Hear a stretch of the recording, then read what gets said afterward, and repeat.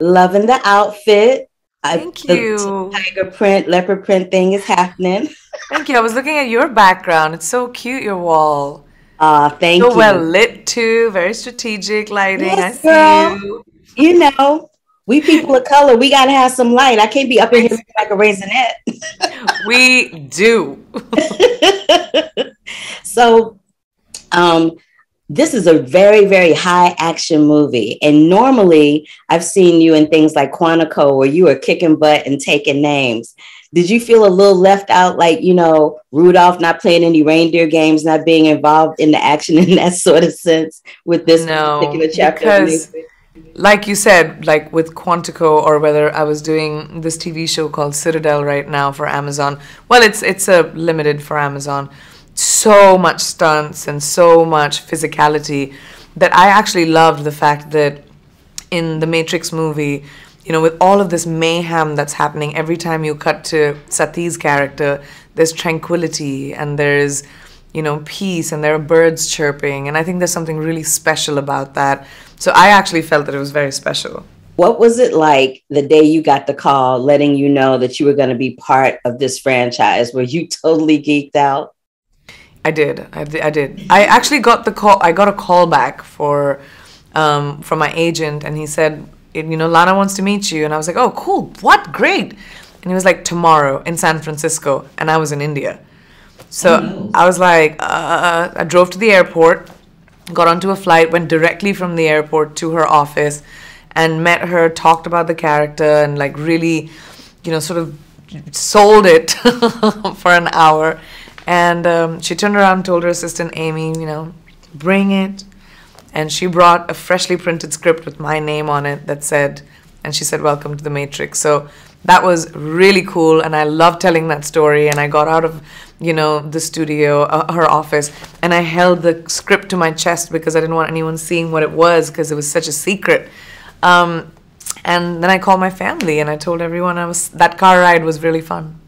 Okay, so it was a secret, but how did you keep that secret from your hubby? He didn't even ask me what was in the script. He knew that I was doing the movie. He was very excited about that. But he knew that he was going to watch it, and he didn't ask any questions. I couldn't tell him. Okay, because I'm I know sworn to some. secrecy.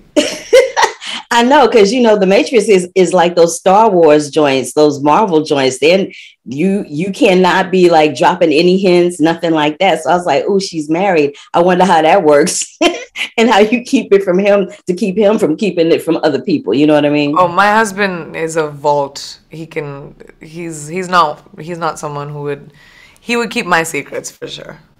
I kind of love that. All right for the tight marriage situation. We kind of love somebody that can keep their mouth shut. In that sense, anyway. I'm just saying. Um, I know I'm terrible. um, I just laughed really loudly at that. I don't know what I was thinking. Listen, it was funny It because was I'm funny. funny. What we gonna do? You're funny. So you've done these action things. You're doing the Matrix, where it's a little bit more of a spiritual character. What dream role is left for you to embark upon that you haven't done yet? Oh my gosh, so many. Ever since I started working in the States, what I want to do now is to be able to sort of explore myself as an actor, push myself, challenge myself.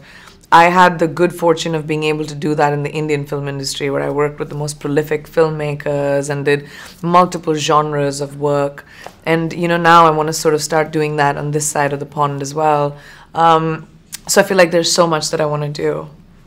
Well, I'm looking forward to all of it because I think you are the bomb.com. I've been watching your work for a really long time, and you just get better and better and better with each project. I saw you in one movie where you were playing someone's wife, and it was a little more serious of a situation. And that character could have easily been one note, where it was the wife situation could have been a very subservient thing, but you took it to a whole other level. And I think nobody else would have been able to do that but you, because you have a very strong Amazing. sense of self. You have a very strong sense of womanhood, and you have a very strong sense of how your characters are going out into the world and inhabiting the audiences that watch them. So having said that, thank you so much for your time, Priyanka. Oh, I you're so appreciate you. kind. Thank you for your encouragement. That means a lot to me.